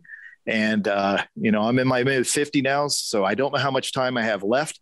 So I want to give all the things that I've learned as quickly as I can to other people so that they can make it even better and be able to teach people. Because I think we can teach people a lot quicker than we are. I think we're just starting to understand how the brain works. And it's going to be really cool to be a part of this. And I hope I get to see a big part of it to fruition. Yeah. Awesome. Chris? Following that, I don't know that I can say anything. Good night, everybody. Yeah, good night, everybody. No, it's been a privilege and a pleasure. I got to spend the weekend with all four of these panelists at the Active Self-Protection National Conference, and I was excited to do this tonight. And again, likewise, I heard a lot of fantastic turns of phrase, a lot of interesting concepts that I want to chew on. And again, I may end up messaging people and asking you to elaborate on certain things you'd said. As far as how to find me, again, I work with Citizens Defense Research. I've personally been on Facebook for a long time. I just personally got on Instagram within the last 6 months, and I'm figuring that out. I'm like an old man. I'm having my kids show me how to use it. And I just got on Twitter a couple of weeks ago, but I'm mostly like following college football on there. But you can get on citizensdefenseresearch.com. Our website's under construction, but that will take you to our Facebook page and, most importantly, our Eventbrite page where you can sign up for our classes. We're going to be in Texas, Bandera, Texas this next weekend, running a number of classes, and then we'll be in Conroe, Texas at Big Tex Ordinance's range coming up here in December, and we've got some slots available for that, doing a bunch of different stuff. So check us out on our Facebook page and our Eventbrite page, and come see us. And we're going to have the 2022 schedule dropping here pretty soon. So again, real pleasure. Thank you. Awesome. Tessa. You guys basically covered it. I took a lot of notes. I'm really flattered to be here, and I'm really just happy to have been able to listen. There was a lot of listening and learning in this ModCast, which there usually is, but as far as where to find me, I'm on YouTube as Armed and Styled, and same thing on Instagram. There's just some underscores between Armed and Styled, and I have a website. Not much going on over there. So that's it. Felster. Yes, I also work for Filster, and of course you can find Filster at their website. They're also on Instagram, and then on YouTube they're currently known as Philly EDC. We might be changing that name here soon though. Cool. Riley? Don't have much more to add, but I appreciate the opportunity to be with all of you here tonight and to have what I thought was a really enlightening discussion. So thank you for all of your thoughts. And I will, even though it's sometimes weird to listen to oneself, I will probably go back and listen to this one, skip my bits and re-listen to a lot of what you all had to say. Because I thought there was a lot of there was good meat on the bone that I probably didn't quite capture all of the good nuggets there. You can find me on the company page or website's concealedcarry.com. Check out the Concealed Carry podcast. I should probably get some of you scheduled up as guests. That would be good. And let's see, personally, you can find me on Instagram. Riley Concealed Carry is my handle there. And let's see, my personal website where I put the training that I put on is, you can go to learntrainshoot.com. That's probably the easy one to remember. Learntrainshoot.com. That'll redirect, but that works pretty good. And I got some classes coming up. I'm not trying to be a super busy on the road, 20 weekends a year, 30 weekends a year, or in the case of Jedi's, situation 100 times or whatever a year. I'm not trying to be anything like that, but I got a couple classes coming up in Texas and Alabama, and probably one in Utah. Just hasn't gone up on the site yet. And there's spots available in those classes, and would love to see you. Or if you want to host, as long as I have opening in my schedule. Like I said, I'm only trying to do this a few times a year, but I enjoy doing it. So that's it. Cool. Well, thanks to the panel, Chris. Can I have one alibi? Just this once. Okay. So I guess I can go ahead and plug my blog too. I started amplifiedbeing.com. I started a blog. David Yamane has been encouraging me to write a book, and he said, start blogging. So I created a blog, amplifiedbeing.com. I ramble about everything from national defense to like medieval virtue and morality to you name it. It's kind of a potpourri of random subjects. Vegetables? Yep. Say again? Oh, vegetables too? Do you talk about vegetables? Yeah. We talk about some vegetables. Absolutely. Thanks. Cool. Yeah, thanks to the panel. Thanks to you listening or watching. Also, big thanks to our sponsors, Big Texas Ordnance, Filster, Primary Arms, Staccato, Walther Arms. Huge thank you to the Patreon subscribers. Without that Patreon support, we wouldn't be able to do this kind of stuff. We also wouldn't be able to do that training summit. Speaking of training summits, I am working on May of next year to be our next one. It's going to be exciting. So far, we're 2 down, and they were both awesome. Next year will be even better because that's the way these things work. And I try to say this at every episode. I have this at the bottom of my notes. I don't always see it, but it's support those sources that you have found to be beneficial. If you like what these guys have said, make sure you find them on social media, and also find them on all those venues on social media. Give them some likes, give them some shares, follow them. Same for primary and secondary. So basically everything we're doing at primary and secondary, it's for you. We're trying to provide the most amount of free information possible. We have some awesome discussions about this stuff, both on Facebook and on the forum. The forum really it's kind of set up to replace Facebook because, we aren't going to be there forever. We will be kicked off at some point, just the way it works. We do have that website. We have all kinds of, I think, 736 different Facebook groups, and the forum, audio podcasts, video podcasts, you name it. We have all this stuff. By now, you should probably have already subscribed also, I would hope. But yeah, be sure to share. You probably already... The one guy, actually, I think that might be one person with 4 different accounts that gives every one of these episodes a thumbs down. Thank you for the clicks. I think that's it. Yeah. And I don't know if this made the final part, but yeah, there is going to be a new series coming out that's going to go parallel with the ModCast, which is going to focus on a lot of the topics we discussed today, with a set panel interviewing. These fine people are going to be on there at some point. I'm kind of excited about that. It's going to be useful. It's going to be educational and beneficial for not only those of us on the panel, but also for the listener. So it's going to be a good time, whether you like it or not. So I'm going to turn this off now. I'm going to try to edit this as quickly as possible so I can put it up this weekend. So thanks again. We'll talk to you guys later.